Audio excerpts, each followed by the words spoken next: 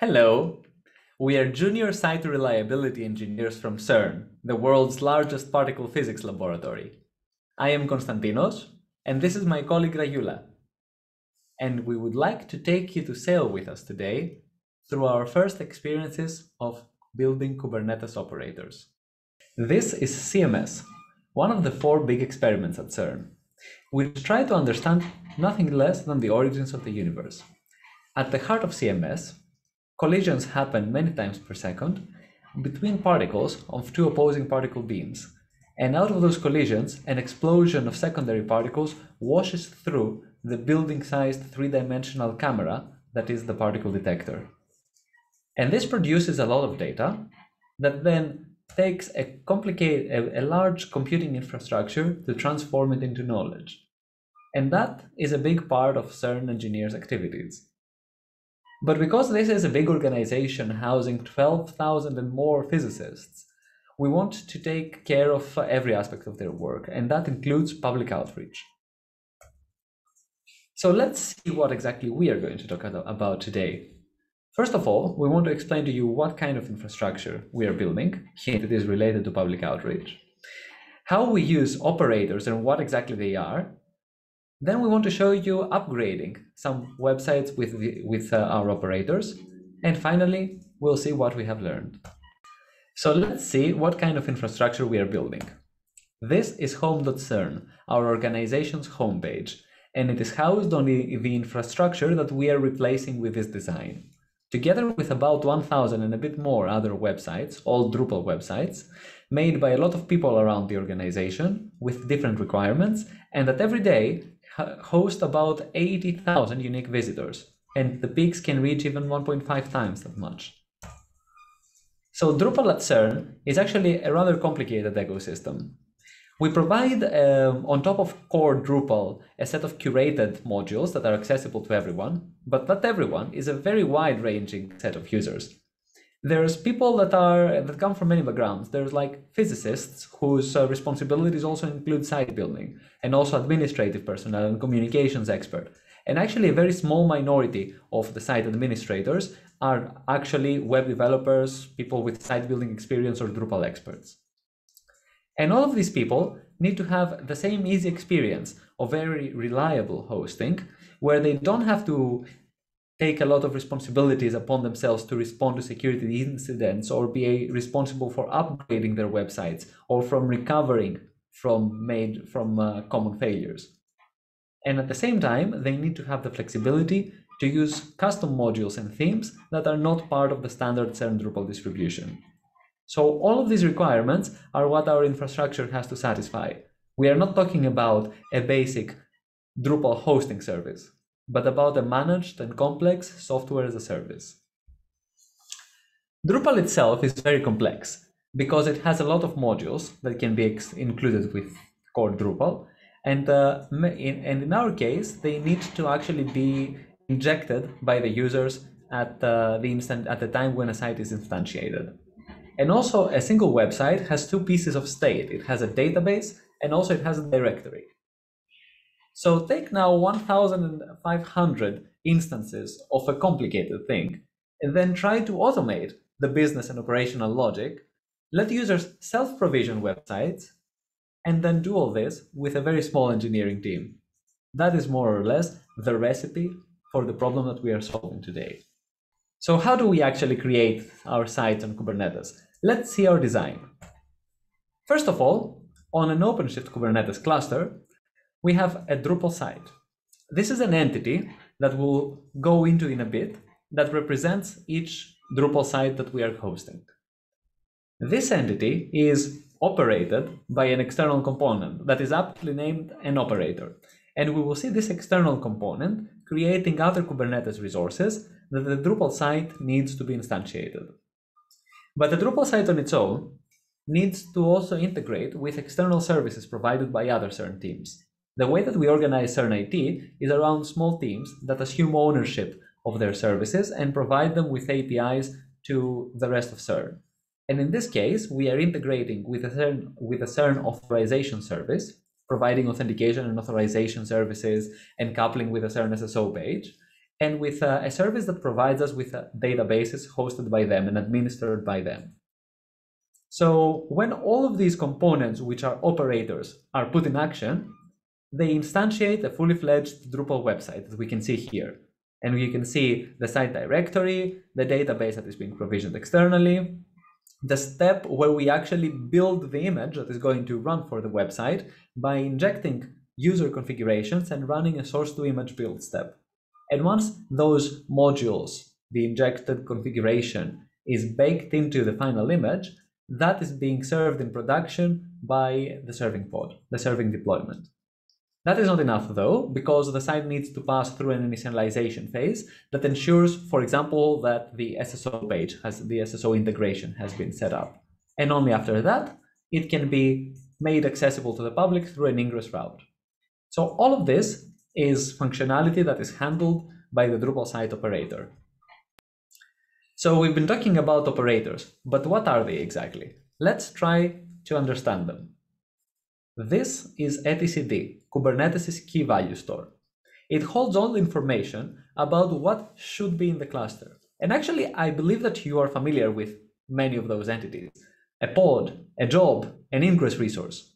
All of these resources are provided with Kubernetes core, they are core resources of Kubernetes, and they specify a property that the cluster should represent in the real world.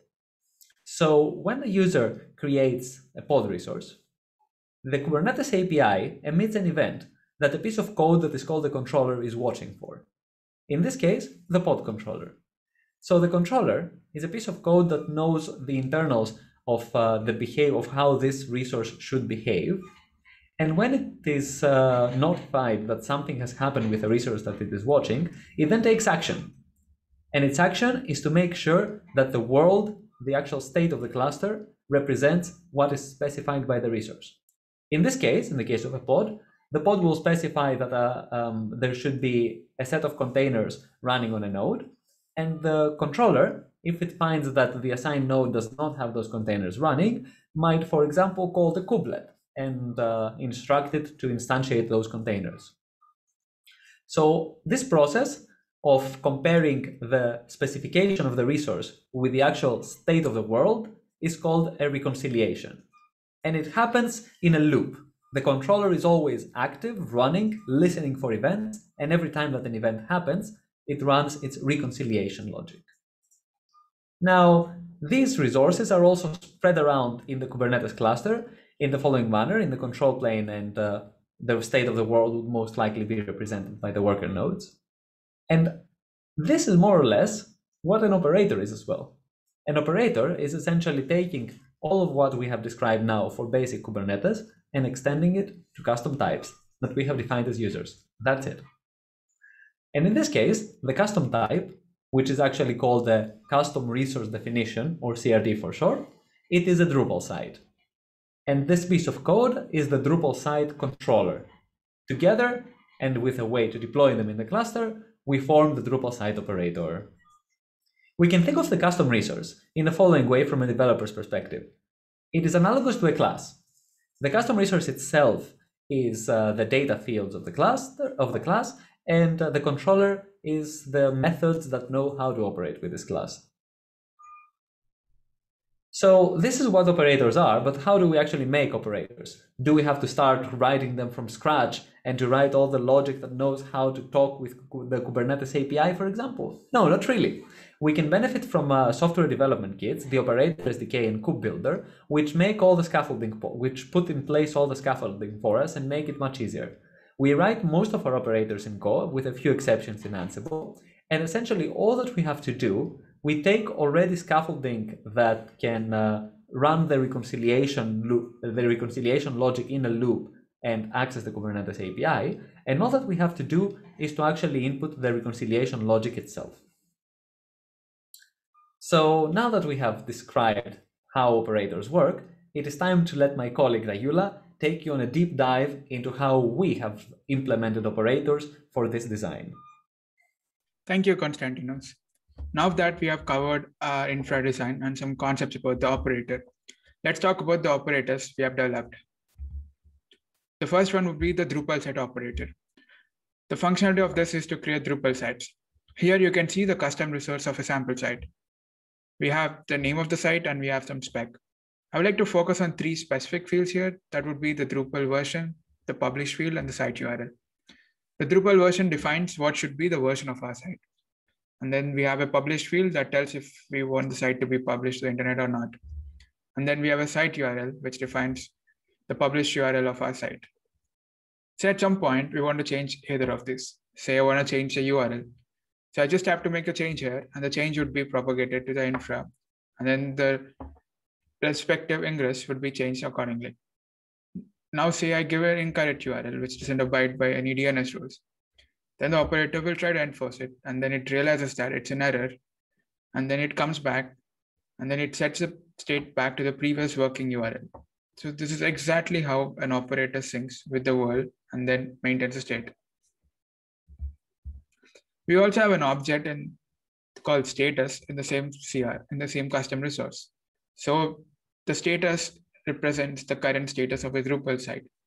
If something goes wrong internally, the operator will update the status accordingly in order for the admins or users to understand what actually went wrong.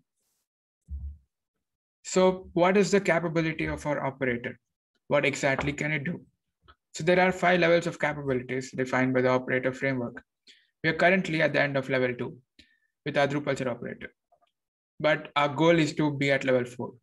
So currently we're able to provision sites and do basic upgrades.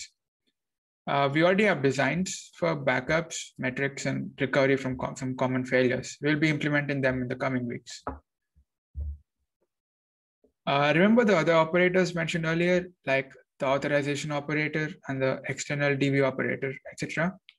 So these operators are not providing the application like a Drupal site or any other service, but they're very critical infra, like they take care of SSO integration, they take care of a database.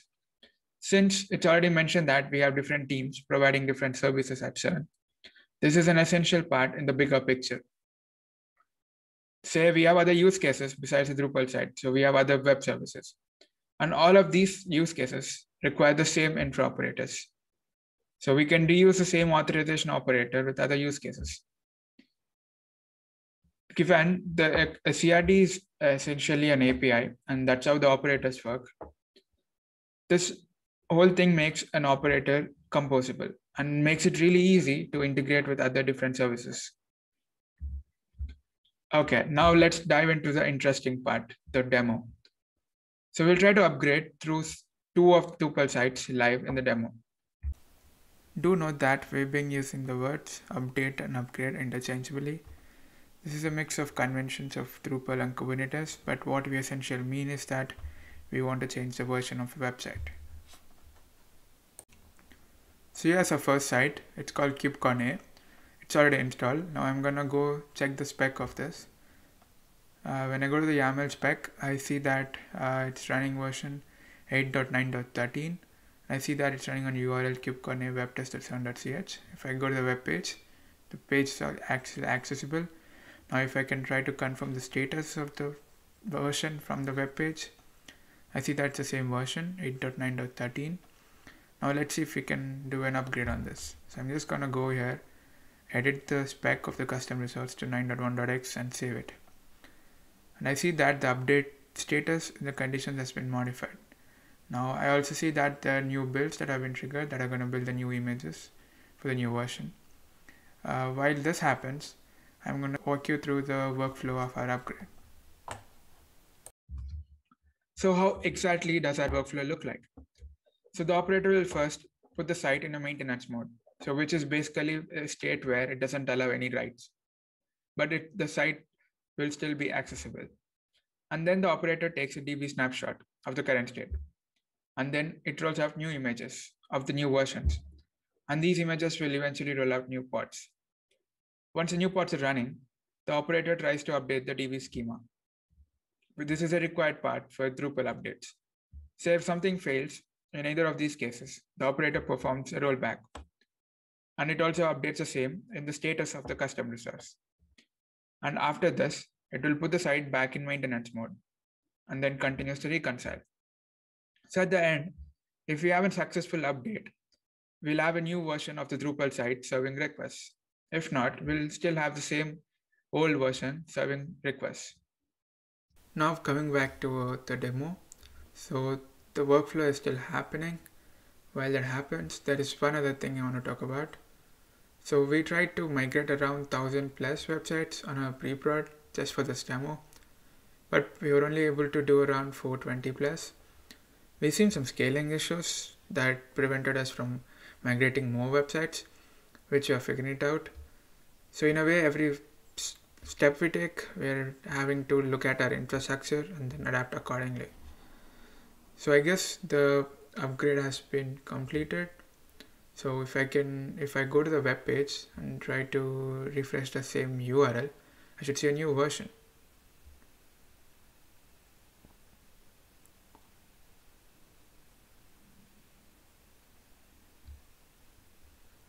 Okay, so I see the new version here, which is 19.1.5. And if I go back, check the status, I see that the update needed status has also been set to false. So this is a successful upgrade. Now let's try something else. So we have another site, which is kubecon, which is already serving. If I go look at the spec, it's the same as the previous one. So if I go look at the web page is serving. If I can confirm the version of the Drupal from the web page, so it's 8.9.13. I'm just gonna go change the version as I did with the previous one. I'm gonna change it to 9.1.x and then save it. So I see that there are new builds that have been running. I can see them on the right. So while this happens, now let me try to delete one of the build pod, and when I delete a build pod, the build should eventually fail. So the build pod has terminated. Now if I can go verify that by doing OC get builds, I see that there's an error in the build. So when there's an error in the build, the upgrade workflow should not go ahead. So if I can go back to the web page and see,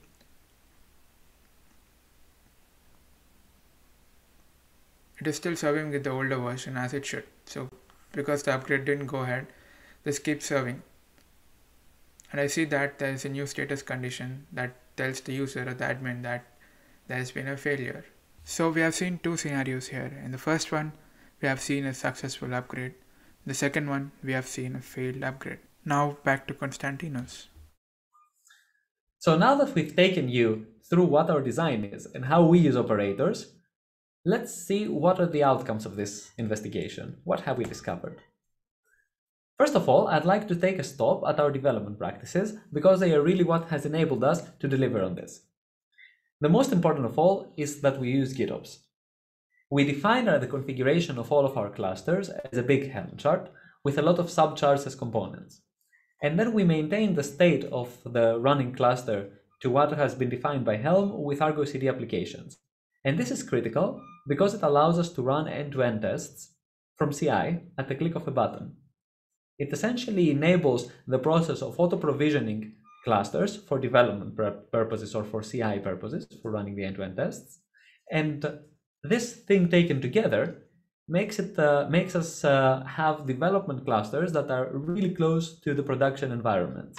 Essentially, the difference between our production environment and our development cluster is a few Helm values, and that is all. So if we take these things together and then the learning material that we used from the Kube Builder book and operator framework, we really had a very good head start to get going on this, even though prior to this project, we had no other experience with writing controllers or custom logic for Kubernetes. So in the end, we have managed to provision a highly automated infrastructure to solve a rather complicated problem, and all that with a very small team of engineers. Essentially, we are 4 people working full-time on this. Then we have used the operator model as a principal component of what we're doing. And why was that? Because in the end, we can use Kubernetes as a common API to control not just containers, as was once thought, but many different kinds of resources. And I believe that this is the true core value of what Kubernetes is transforming to be in this day. So, with a final remark, I really invite you to visit our project on this link here and give us your thoughts and your feedback. Thank you very much. I hope this was pleasurable.